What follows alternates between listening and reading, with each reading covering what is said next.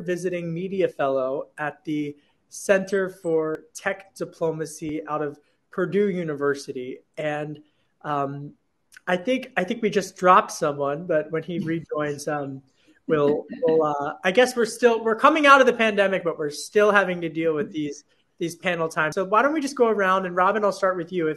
If you could say your name, what you do, and really why you were drawn to this particular conversation. Sure. And then we'll wait for Appu to join as well. Go ahead, Robin. Sure. Thanks, Kevin. I love Kevin. He always keeps it light and fun. So that's what you got going on for this panel. My name is Robin Ritch, and I'm the president and publisher at Deseret News. And what was really interesting to me about this panel, so Deseret News is an organization that's been around for 171 years and in the newspaper industry. And we've kind of switched in the last year and a half to be a little bit more of a national platform. And the reason for that is we really kind of saw in the media that there was more of a need for journalism kind of in the center right, especially here in the United States. There was a large group on the far right, and there isn't really anybody trying to moderate and be center right. And so as we've done that, we've really seen our readership grow as we're just trying to be, reasonable discussions that we can convene some solutions versus hysteria. And I am in a luxury position that the business models kind of cause that, frankly. That's why it's like that. But I'm in a luxury position of not having to have a really patient funder. So I don't actually have to be hysterical to grow the business. It's rare too. Yeah. What's patient? Well, I don't have to be hysterical to grow the business. I can actually just deliver good content and get lots of people to write for us. And that's been really great to see the conversations that end up happening if you're bringing the center underrepresented group here in the United States together. No. That's it. That's my spiel. Great. What about Lisa? Tell us your story and what you do. Yeah. So Lisa Kaplan, I'm the founder and CEO of Alethea Group. We are a company that detects and mitigates instances of disinformation, misinformation, and social media manipulation. I was drawn by this panel because a lot of the work that we do is really focused on how is information disseminated? How are algorithmic biases potentially distorting the information that we see day to day in our news feeds? How are we consuming information? And then how are nefarious actors potentially exploiting these technologies that are now enabling us to be able to access both, reputable news sources and less reputable news sources, or completely unverified sources. And what does that mean for our ability to be able to understand what's happening out in the world and make decisions? One of the things that I always like to say is our company actually doesn't make any judgment claims as to whether or not something is true. We're just looking at the spread of information and the weaponization of information against different groups. So that's why I'm here at this panel. We do a lot of work with everybody from democracies to large enterprises, trying to understand how their brand and reputation is being weaponized online. So I'll pause there, but really looking forward to this conversation. Lisa, I think you really mentioned a great point in terms of you alluded to it really, the public and private partnerships. Yeah. And I think, and Robin, this from being in charge of such an iconic American publication that has been around for more than a century. And that comes down to the idea of wanting to separate, the media and the journalism from the government, because obviously you need to have that type of transparency. But at the same time, when you cross that line and disinformation is fueling war, as we're seeing literally war in Ukraine, and tracking how disinformation goes from the URL to IRL on the battlefield. So Lisa, how do you track that so that it doesn't go from the URL in the digital space into the Ukraine or Kiev? And do you have any case studies that you can share with us? And I'm sensitive and appreciative of the confidentiality, obviously, of some of your clients. Yeah, so it's a great question. So what we do and what we've done is we've developed a technology and a platform that can pull in and analyze disparate sources of data. So I always tell people by the time something's trending on Twitter, like you're in a crisis communication scenario. Like we can help, we can come in and figure out what happened. We can do that. Like especially this happens a lot when we get called in to help handle things like short seller attacks. We can come in and figure out what's actually happening and what you need to worry about. But what we really do is help people to get proactive. The reason for that is there's often, I would say, about a 3-week period where a narrative gets seeded and then it, becomes mainstream. Obviously, there are edge cases to that. So the famous kind of like this came out of nowhere sort of manipulated media situation was, I don't know if you guys remember this, but a couple of years ago, Speaker Nancy Pelosi had a video that was slowed down and it made it look like she was intoxicated speaking. I do remember that. Yeah. That's the kind of thing where I'm like, the internet just happens sometimes. Like that's like some guy in his basement. Like that wasn't, everybody's always like, it's the Russian government. We can talk about the Russian government in a second, but like that one was not the Russian government. So like, I think it's important to be aware that like anybody. That one wasn't the Russians. I know. Trust me, sometimes it is the Russians, but it's not always the Russians. So I think that's one thing to just like be mindful and aware of. How do you stop things from going? I like your phrase from URL to IRL. I'm going to borrow that one. But I should get a commission. Yeah. Call me. So it's one of those things where it's one of those situations where there are ways that we've been able to train models and understand what's actually happening online to do a lot of this in an automated fashion. There's certain characteristics of conversations that flag for us like, hey, this is going from online chatter to offline action. Perfect example of this, and a lot of the work that we did here has been reported by the Washington Post, but I do need to be a little bit careful about what I say. We did a lot of work around what the insurrection attempt on January 6th. There's a difference between people expressing freedom of opinion and saying, let's bring our zip ties to the Capitol. It's a different conversation. There's a difference between tactically planning. And so that actually looks different online. It's happening in different spaces. It's happening in different areas, but being able to understand how those conversations shift and morph enabled us to be able to detect what was happening ahead of inauguration. And so while, of course, those events happened on January 6th, we were able to identify what was going on and be able to stop anything from happening on Inauguration Day and the weekend before the inauguration by working with the necessary individuals and law enforcement within the government, platforms, private companies. And so it really is one of those issues, though, that kind of getting back to your point, like around partnerships, for all kinds of reasons. Democracies are never going to be comfortable with governments going at this alone. Like insert the obligatory Edward Snowden paragraph. And so the question then becomes, if nobody's coming to save you, nobody in the government, like they'll do PSA kind of stuff, but if nobody in the government is coming to save you, how can you as a brand protect your reputation, your value, your ability to communicate with your investors, your customers, your shareholders? Because all of that stuff is going to impact your bottom line. And what can you do to proactively not only manage it, but to be able to win this like digital knife fight that we're all in? Robin, when I was preparing for this panel and policing the web, I'm a history nerd. And so I go down these like broadcast journalism, historical tangents when I can't sleep at night. And that sounds fascinating. I know. I'm such a loser. It's like Friday night. This is my dream panel. I'm like, who can I nerd out with?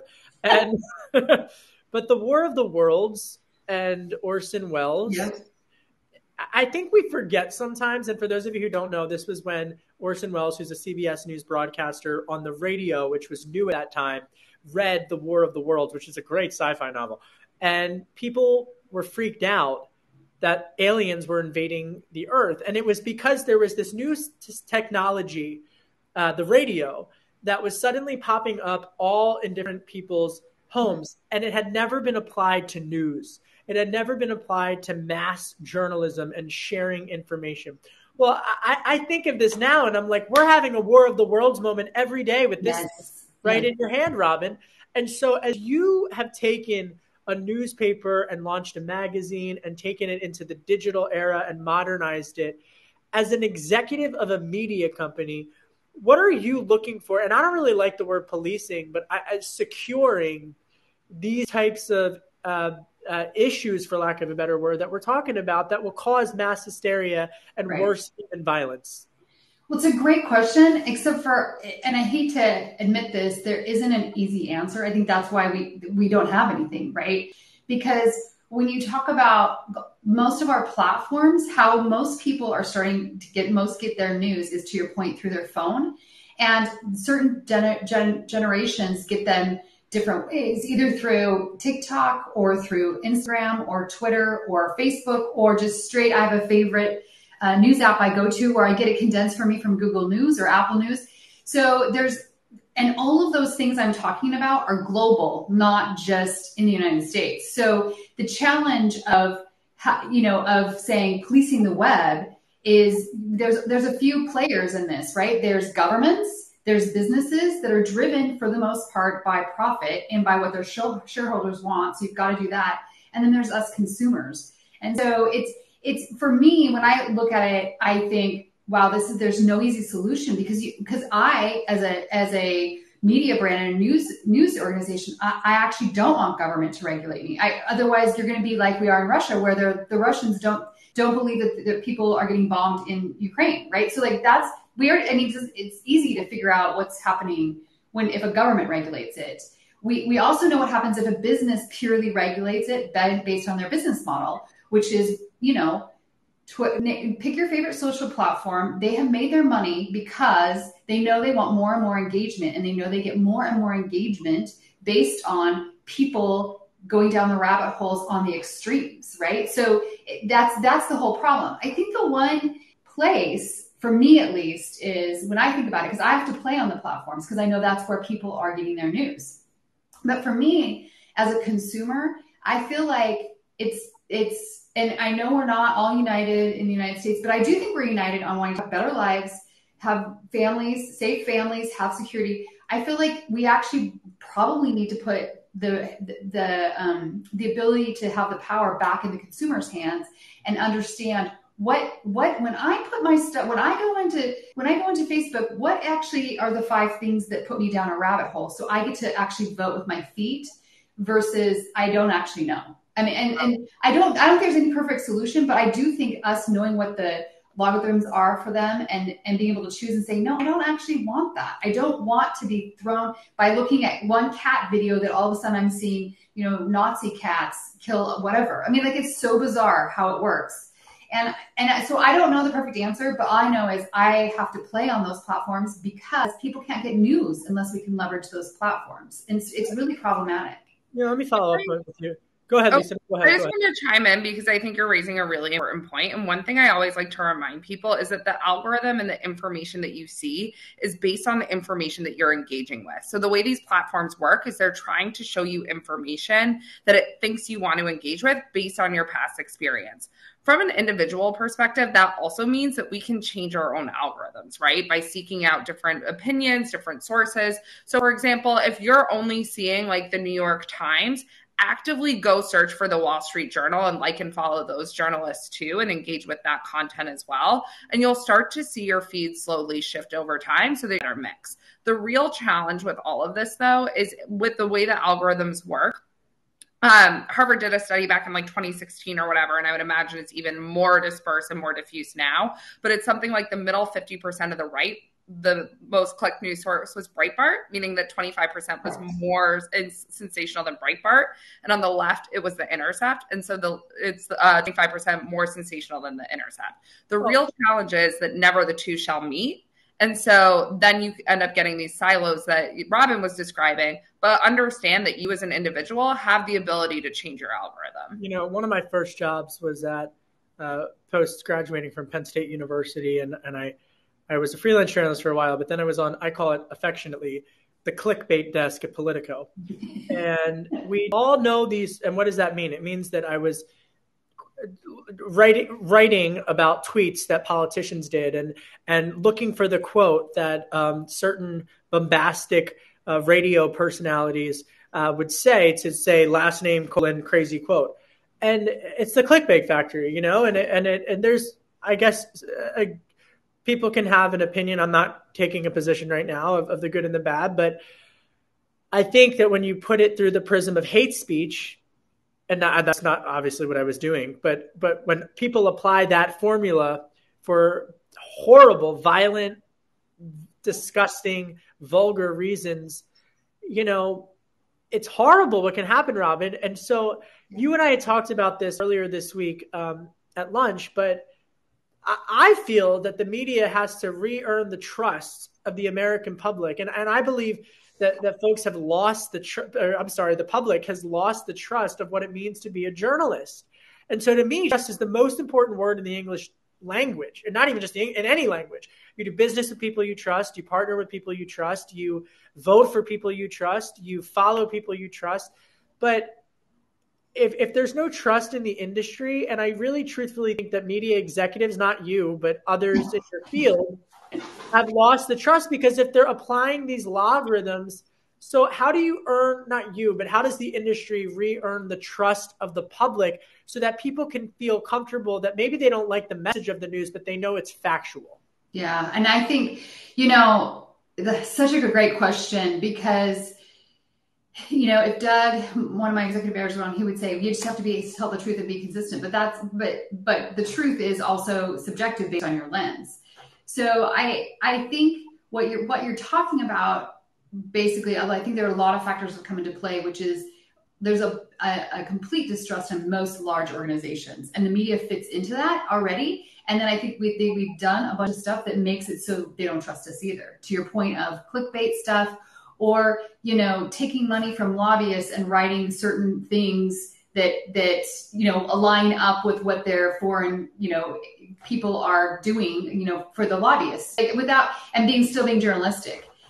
So I think I hate to say this, but I think you actually have to have organizations that are willing to not worry about the business model and be funded in a way so that they can actually have journalists from real journalistic schools and have the rigor and have editors that think that's important, and be able to not say, I'm not going to do there is some reason to do the quick hits, this is happening, but to do the inflammatory and rely too much on opinion cloaked as journalism. That's the other challenge. It used to be straight reporting. We listened to Walter Cronkite. I mean, I actually didn't, but because he's too old for me, but I know people listen to Walter Cronkite, and that was straight reporting. And now we have a blurring too, and people can't actually tell what's opinion and perspective versus straight reporting. And so there's a lot of factors that have come in. And I think we actually, as media, need to do a little bit better job of articulating, this is journalism. It's straight reported. This is what this looks like. And this is just opinion and perspective. And so that that's what you're getting. And kind of go back to straight journalistic ethics on that. I don't know that there's a silver bullet, and it might actually melt down more before it gets better, because you don't have an incentive to change in media organizations, unless it hits your pocketbook. I mean, that's the bottom line, which is terrible to say. Lisa, I always say you are what you click. Yeah. I mean, it's like you are what you eat. No, you really are also what you click. And so what role, and not just, I think when we talk about media literacy, for example, and we think of young people, yes, that's very important. And there's data that shows that young people are not as media literate as an engaged civil society should be. But what about adults? Because the technology, Lisa, as you know from your work, has changed so significantly, even just over the last couple of years. It's like, Instagram didn't exist when I started out, so how do we, I don't want to say educate the public, but how do we educate the public about the disinformation, the misinformation, and what Robin was talking about, just opinion versus fact, and hates, maybe being tricked into going down rabbit holes that lead to horrible places? Yeah, so I think you're raising a really important point when you take a step back, which is that all of that can be taught. Like, this is something that we can teach. The way I think about this problem is like the house is on fire right now. So what are we going to do to put out the fire? But long term, what are we going to do to make it so it's harder to set the house on fire? And that's where education comes in. The same way that we can teach people how to read a news article. So like, you look at the date, you look at the author, the title, the publication, you read the lead, you read for bias, you read multiple sources. we can teach that as it relates to social media too. I think this goes back to like, what are we comfortable with? Like, are we comfortable with that being taught in schools? Like, are we comfortable with the government deciding those curriculums? Like, those are the kinds of issues that are happening now. Like, who's sponsoring that? How is it being implemented? There are a couple of organizations that I think are doing a really great job with that. So First Draft News, which is headed up by Claire Wardell and works with newsrooms to be able to help educate reporters about how their articles might end up being manipulated, how to report on disinformation, that sort of thing. Also, the Newslet Project, which is putting together curriculums for students to be able to understand these sorts of things, so that if people still have family dinners, it can also be a family dinner topic of conversation. Realistically, you have to start somewhere. And if we have a captive audience of students who need to graduate from high school, that seems like a great place to me to start. But I think you're also getting to the point about like, what about going down the rabbit hole? That's the kind of thing too, where I think there could be an opportunity for social media platforms to play a larger role. So for example, our company did a lot of work around the Michigan militias that were reported on in 2020. I remember reviewing this report and I'm looking at a Facebook page and then I'm being recommended to the Facebook page of another militia, which led me to a militia picnic where it was like the kind of conversation where it's like it read like a Planned Parenthood rally where it was like all ages, all abilities. We have a job for everybody. We'd love your families to come learn. And it was like bananas. So the reality is like, these are things too that you can put interstitials in, and social media platforms are starting to do this a little bit with labeling on certain topics, but that's something that's iterated over time as well. So at first it was just whether or not information around voting was accurate. What is election day? Like that, is this actually a polling station? That sort of thing. Then it became COVID-19 related disinformation. So we decided that we were comfortable with the idea that public health should come with a warning label.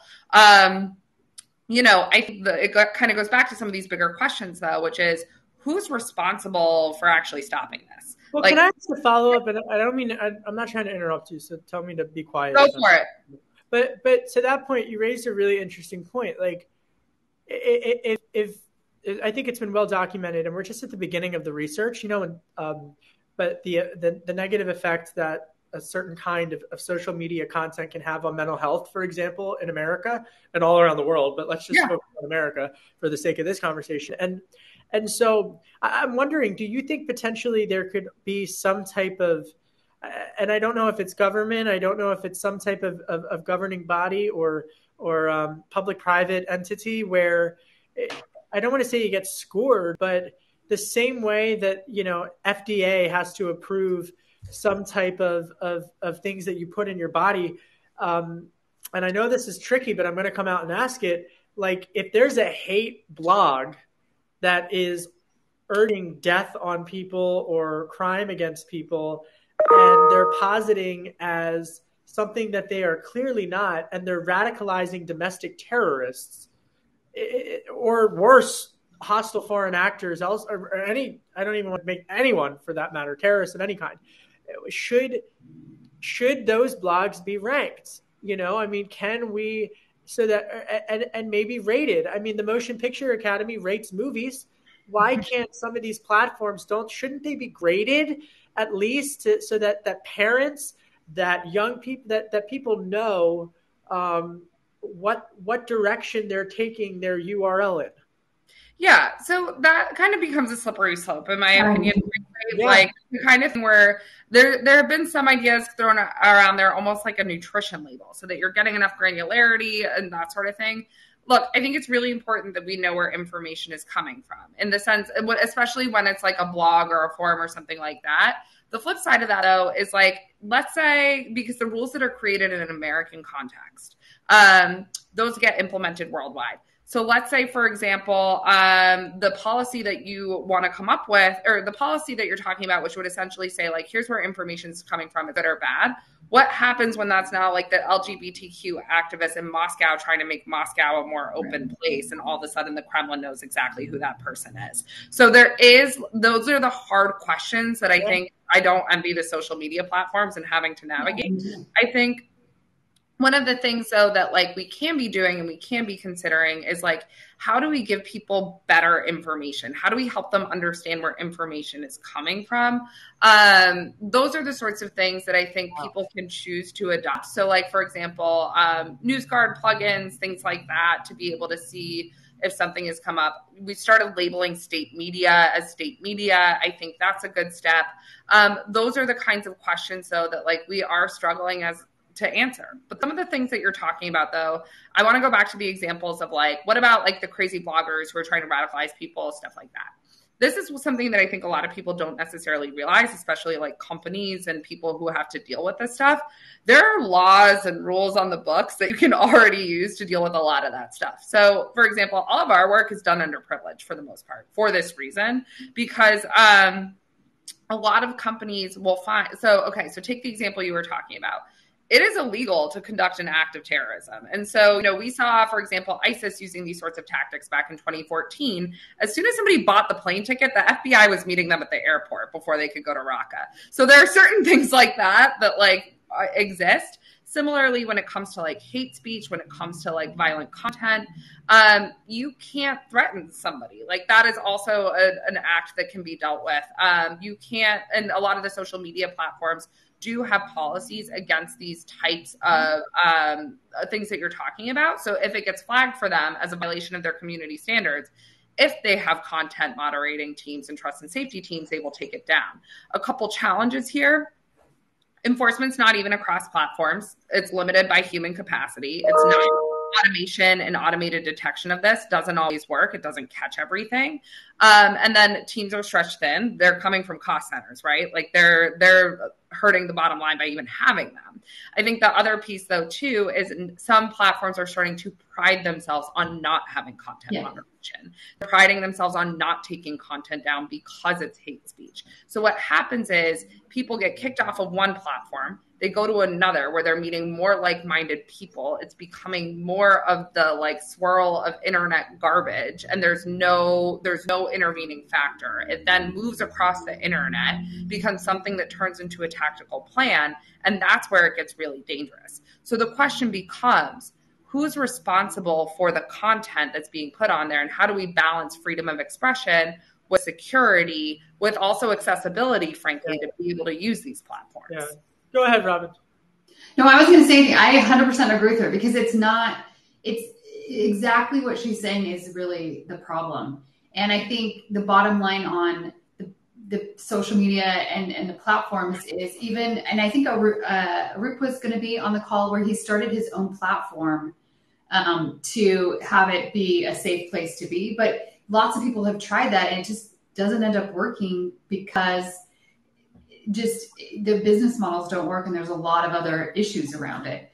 And so it's a really interesting dilemma. I don't have any answers, but I know that from a media perspective, we actually, as long as we can report and show where it's coming from, that I think helps the whole conversation. I just don't think there's the one thing I had for Lisa is when it comes to your clients, I mean, I know that we're relying on the social media platforms to arbitrate, hate speech, lots of things, copyright, everything. And I myself I have, I think, 3 or 4 full-time people that just manage our comment section. I mean, it's a thing. Yeah, it's a thing. It's like you have to be doing it. And we have everybody has an automated system. Even though you have an automated system, you still have to have human eyes on it to then validate and figure out. So it's a big thing. It's not insignificant. But from your business, what would it take, like in your mind, for the US to say we need that kind of business happening globally for us? And what would that look like for all of us? That all of a sudden there was businesses like yours looking out and saying, hey, there's disinformation, and then what would happen? Like, I just would love to see your version of how could that be painted different. Sorry, Kevin, I just asked a question. No, please, that was a great question. I should have thought of it. So I think, I think it's one of those things where every company approaches this differently. We look at this as like bad guys and girls are going to be bad guys and girls. Like they're just going to keep, like, that's something that we're just betting on, like as a business. Our philosophy is that people can detect this stuff proactively and mitigate it before it becomes a problem that hurts their bottom line, hurts their ability to communicate with their constituents, hurts their or voters or whoever it is. From our view, what we do is we have to let the data drive the findings, right? Like if there's no violation of community standards, then don't flag things for the social media platforms because they're not going to take it down, right? But if there's a copyright infringement, if there's a short seller attack, been able to attribute where that's coming from. If it's a foreign government, like having that context and that insight will change how people triage to be able to do their own mitigation. If there's a specific community that's being affected, that's a key community, you can do targeted outreach without amplifying the narrative. If you're noticing something that's out there, you can change the content on your website so that the first thing people come to is see how you support a certain cause if there's something saying that you don't. So there are certain interventions that can be done, but it's all driven by the insights. The reality is for like the really sophisticated bad actors, so think like, like foreign governments, there's a blend here between what we would call influence operations, which is what we're really talking about, and cyber operations. I always say it's the same bad guys in the same office building, but it's different office suites. So there is this bigger picture of ways that people are being targeted, and they're using the same networks because these networks take time to develop, like especially the more mature networks that we find are typically around 3 to 4 years before they actually get activated. That's the kind of thing where if you go find that and you go suss it out, it's the same network that's going to be targeting U.S. elections, that's going to be targeting U.S. companies, that's going to be targeting climate change conversations or race conversations or any immigration conversations, any sort of like hot button issue. So what it really is how can we all collectively understand that we need to protect ourselves online, like period, full stop. In a lot of ways, this is like the climate change of the internet, where if we just all did our part, like we'd be good to go. Same with the information space. If everybody is tracking, then like it's going to be much harder for the bad guys to do anything because the likelihood that somebody picks up on a thread and then we pull the thread and the whole network goes down. So that's the other thing. We're not really talking about, I always say there's no one meme. Like there's no one meme that made some guy be like, I'm taking zip ties to the Capitol today. Like it's a slow drip over time. It's networked weaponization of information. So how do we pick up on those networks? So we have time for, I want to ask 2 more questions. And Robin, I want to ask you this is part of the work that I do in terms of the research at the Center for Tech Diplomacy at Purdue is really centered around authoritarianism and how they're utilizing technology in a much different way. And because this is about the web, we'll stick with the web, but we should note that Web3 is already here. Yeah. And so that, we're I believe, the beginning of even another significant shift in terms of technology and the way that we humans interact with it. But Robin, I keep thinking about the social scoring that the Communist Party of China does. And I mean, the reason I think about it is because it's really scary, because we as Americans hold freedom of speech and freedom of expression. I mean, this is in our DNA, and as journalists, it's something that you're just, it's a calling in many ways, Robin, and you know this. And so I guess, how important is it that America get this right? So that, because the alternative is that the CCP, it's scary. It's like 1984 stuff, Robin. No, I agree. Well, and the obvious answer is it's super important that we get it right. And I don't know that we all collectively, all the entities that play into this have enough incentive to come to the table and work on it. Wow. And that's what scares me, right? Like it does really scare me that we're not all saying, hey, wow, let's figure out if there's, a way that we can have an office that feeds into everywhere that says this is happening. And then all the social networks and all the web, we're able to know what's happening. Unless I feel like we just need more of an incentive. And I don't know if that's painting the picture of what this looks like and highlighting. Your center is doing an amazing job. You guys just did an article for us that I was actually just looking at, but around looking at this is what's happening in these other locations where they are doing social scoring and using AI to be able to manage what people actually get to do and say. And where I don't know, the sci-fi movies that we've all seen are like actually reality now. So I don't know how we further the conversation other than really amplifying it, that this is what can happen. And here are the first 4 steps we need to take to mitigate it. And that's where I would think we would need some experts on how do we really mitigate, what are the first 4 steps we do to mitigate some stuff? Same question to you, Lisa. And then I got one more, and we only have 5 minutes left. Yeah. Yeah. So, I mean, look, I think we're talking about dynamic threats, right? So like the systems that we're setting up to deal with today's threats should be designed for tomorrow's threats in mind. It's a question, I think, especially when it comes to things like Web3, I think there are a lot of lessons that we can frankly learn from Web2. Like Web2 was a situation where we decentralized control over information, meaning that the internet all of a sudden doesn't have an editor, right? What happens when we then apply that to all of a sudden banking systems don't have a central location? Like there are certain things that I think, and there are certain things like, and there's a lot of VC being thrown at like these tech developments. I pay attention to about like 3% of them because I think 97% are just, we're in a little bit of a .com style bubble right now. But a lot of really good things are going to come out of this. Like there are going to be things like making it easier for communication to flow. Maybe all of a sudden we'll have return addresses on where people are sending information from so that it's harder to hide if you are a bad guy. Like there are certain, I think, positive things that will come out of this. The reality is like, I think a lot of times when it comes to things like social scoring, like in China, that's terrifying. Like that is something that we need to start protecting against. But I do think that there's a lot of hype right now and around like where technology is at and where it's going. And we have a long way to go before we're like replacing humans with machines entirely, like those sorts of things. So like we still have time. And I think we need to be smart about how we navigate this next 10, 20 years. And I think it's in a critical juncture in tech development. But I also think like, call me the eternal optimist. Like I do think that we can make progress against these issues or I wouldn't be working on them. It's transparency. Yeah. I mean, but by the way, transparency doesn't mean that you have to let go of your privacy. Right. And also that word trust, which I think without transparency, without privacy, you need trust. You won't have it. The final question, and I love, Lisa, what you said, and Robin, I'm going to give you the last word.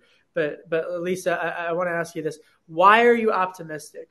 5 years from now, we know all the doom and gloom, we know all the fear, but why should people be hopeful as they head into their weekend if they're in the United States and on a Friday night? Why should they start their weekend optimistic with good energy that we're trending in the right direction? Unless you disagree and want to be a Debbie Downer. Go ahead. No, I'm like actually the eternal optimist. So am I. That's why I like you, Lisa. I'm the glass isn't half full. Like that's the way to live, right? Like we'll figure it out. Look, I mean, like humanity has been through worse is what I'm going to say. Like we're talking about things like how is tech impacting democracy? How is technology impacting the way that we interact? We're actually having these conversations, which I think is really important. Like, so I can't speak to all components of the tech field, but what I will say is, for example, we know what a deep fake is before one has been meaningfully deployed in a wartime situation. Like we know, like it's not like 2016 where all of a sudden we had to say, wait, what's a bot network? And by the way, half the people don't actually know what a bot network is. It's just like a buzzword that gets thrown around for some folks when it's actually a technical term. It's the kind of thing where at least there's awareness of these issues before we're actually facing them. And so going back to like, how can we get out in front of some of these things? At least we have people who are asking these really hard questions and coming up with solutions. We may not have all the data, like that's actually normal, but like we can at least make the best decisions with the data that we have. And as we learn new things, we'll adjust course. But I think what it comes back to something Robin was saying earlier, where we may all be divided on certain things and on certain topical issues, but we fundamentally still share the belief that we want to create a safer world for tomorrow, a world where we can all succeed, a world where, and as long as we stay true to those driving principles and we understand that's the goal, the question then becomes, how do we build backwards from there? And I think a lot of people can come together around some of these solutions. So that's why I'm still optimistic. One last thing, I'm very optimistic about the state of democracy and what the what the Ukrainian people right now are doing is absolutely amazing. The fact that the United States was able to unite over Russia and say this is not okay, I think is huge. Like, that's one of the things that I think is also different between now and a World War II context. Like, there are people who are deeply thinking about issues related to democracy. How do we stop autocracies from gaining influence worldwide? So that, to me, also is cause for optimism. Go ahead, Robin. Final word. I'll be short, but one of the same things I was thinking when you asked that question is I just read a story on our site earlier today, and it talked about refugees or somebody that had been successful as a refugee and then has turned around and helped other refugees. And I think, to Lisa's point, like, there's a lot. I mean, the conversation just what happened with Ukraine, where everyone's talking about refugees and how can we help them, and that consistently happens. I think we deep down are really a good nation and with a lot of really good people. And globally, it's the same thing. I've lived abroad, and people are people and want really good things. And I think we have the luxury of having freedom of speech. We have a mobile economy that we're able to move around in. We have all these great things in our nation that some other places don't have. And I think we've got the luxury of saying, how can we help the globe be better? And I do think we are. I'm so encouraged that there's so much conversation around what do we do about all these refugees? How can we help them? I mean, that's huge. It's a big deal. We could be, to your point, World War II, where there was a problem. People, and we didn't let people in, right? Like, I just think it's amazing that we're at a place where the right things are being talked about, and that's a big deal. The final thing I'm just going to say is I'm just so grateful that people like you two are working on these issues. So truthfully, thank you so much for all of the work that you're doing. And being such transformational leaders on this digital frontier, and it's so incredibly important because you're really protecting the voiceless, and it's so important, and it's a cause obviously that's near and dear to my heart as well. So I want to thank everyone. I want to thank Run the World, and I want to thank everyone who helped organize this, and especially to our panelists for an optimistic end note on this day. So thank you guys. Happy Friday. Happy Friday. Have a great weekend, everybody. Take care. Take care.